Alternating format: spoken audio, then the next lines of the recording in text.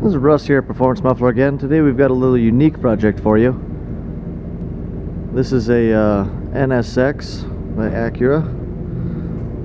What's a little more unique about it is the fact that it's got a Paxton supercharger on it. We've commissioned us to build a stainless up pipe from the boost gauge down in the fender up to the inlet of the supercharger, which then compresses the air into the motor. What's more unique about this vehicle is the fact that it also has a turbocharger. We've also built the downpipe off the turbocharger to have the exhaust exit out the rear, out the center of the vehicle.